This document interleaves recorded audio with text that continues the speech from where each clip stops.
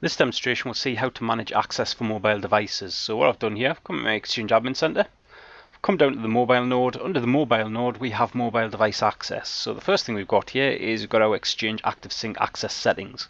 So what we can do here is we can allow synchronization with mobile devices that aren't managed by rules or personal exceptions.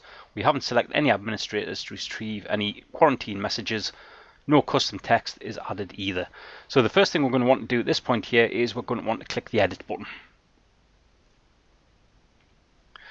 Then what we'll have here under connection settings, so what we're going to do here is when a mobile device that isn't managed by a rule or personal exception connects to Exchange, we can either allow access, we can block access, or we can quarantine and let me decide to block or allow later. So what we're going to do at this point here is we are going to quarantine.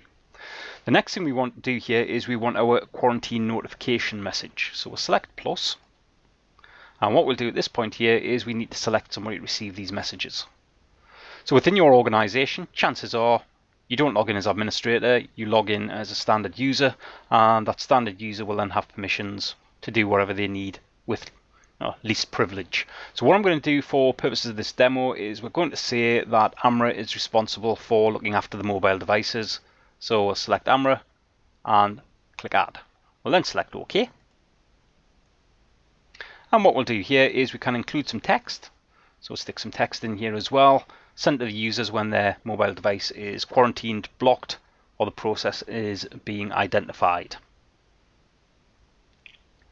Now I'm just going to say your mobile device is being verified and we will keep you informed of the status. What we'll then do is select our save button.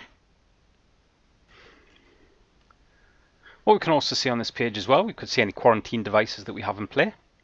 And if we scroll it down, we can see any device access rules we've got as well.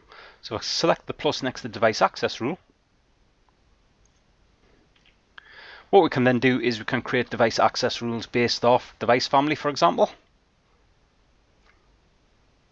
So go for all families, and then what we've also got as well is only for this model. So under all families we could then specify a model, and then we can specify allow, block or quarantine. Now our overriding policy is saying anything that's not controlled by one of these device access rules will be quarantined. So we'll just select cancel at this point here.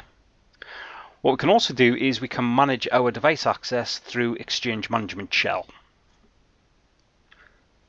So in Exchange Management Shell, what I'm going to do here is I'm going to create a new active sync device access rule, and I'm going to do that based off device operating system, and I'm going to do it against Android version 3.0.0, and the access level I'm going to give that will be to block. So what we'll do is we'll just clear off the screen just to make this a little bit easier to read, and then we'll issue the commandlet in order to block our Android 3 devices.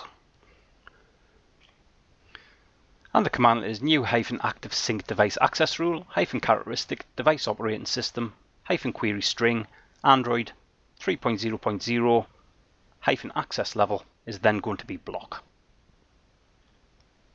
So as we can see, it's gone through, it's applied the policy. If we just come back to our Exchange Admin Center, what we can see down at the bottom here is we now have our device access rule.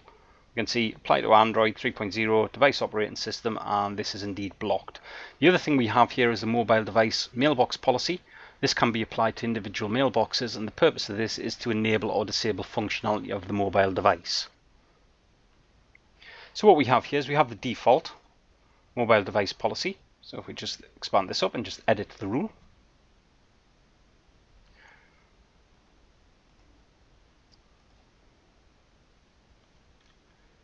So on the default, what we've got is this is the default policy, allow mobile devices that don't fully support those policies to synchronize. So under security, what we could do here is we could require a password. We'll allow simple passwords, we'll require an alphanumeric password, and the password must include, as it says here, this many character sets. So what we'll do at this point here, so this is going to be uppercase, lowercase, alphanumeric numbers. We'll say 3 of the 4. Then we'll require encryption on the device. Minimum password length, we'll specify that to be 8. Number of sign-in failures before the device is wiped, we'll specify that to be 5. Require sign-in after the device has been inactive, and we'll say that is going to be for 10 minutes. Forced password lifetime, we're going to specify that to be 30 days. And password recital count, we'll make it so users have to have 12 unique passwords. And what we'll do at this point here, we'll then select save, and we've now created a mobile device mailbox policy. So an example of this, in the company that I work for, we have to supply at least a 4-digit PIN in order to access our mail on our mobile devices. And that's the end of this demonstration. Thank you.